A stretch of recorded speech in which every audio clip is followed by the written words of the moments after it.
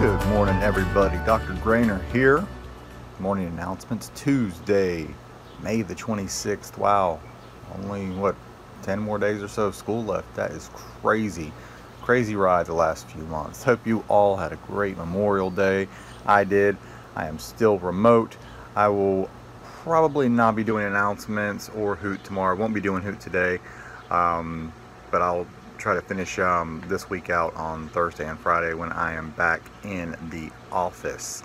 A couple of pretty cool announcements. First off, the middle school theater art class has finished their production of Rise of Robin Hood, and they made they recorded it.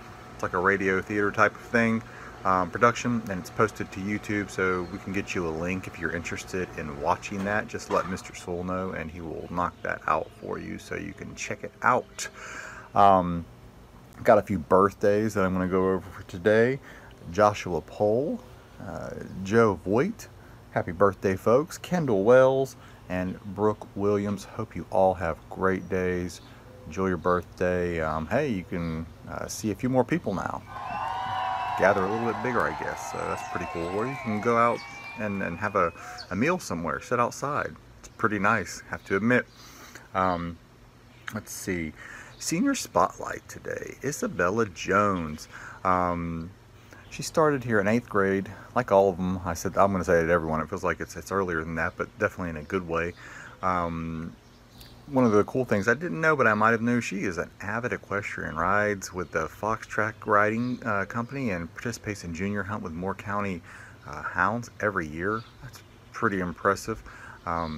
Loves to read, write, which leads to what she's doing right now. She's going to finish up at Sandhills this year, which is a great thing about all of our seniors. Everybody seems like is taking such great advantage of Sandhills. Really proud of them and the staff for setting that up, and for them for doing such a good job with that.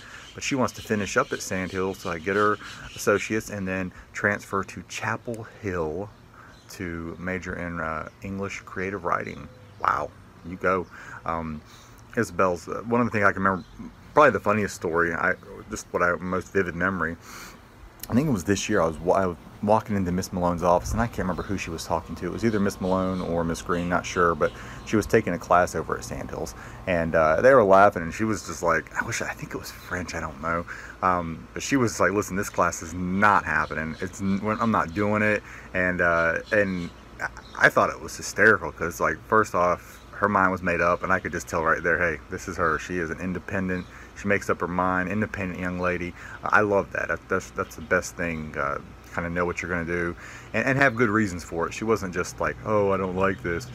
She had her genuine reasons for it, but it was so funny because she was just like, this is not going to happen. And it tickled me. I remember laughing about that. So, you know, that kind of strength and independence is going to serve her well. I think she's definitely full of that. So congratulations to her and her family. I know she's got a bright future, and we've loved having her at Stars. So make sure, like we tell everyone, come back and visit us. So I think that is everything I have on the announcements today. Like I said, no hoot today.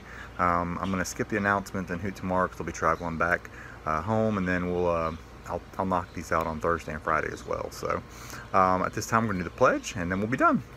There we go.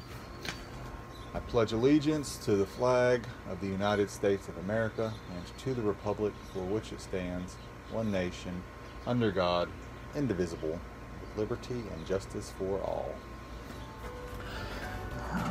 All right, friends, hope you all have a great day. Knock out any work you have left, and I'll see you back here in a couple days.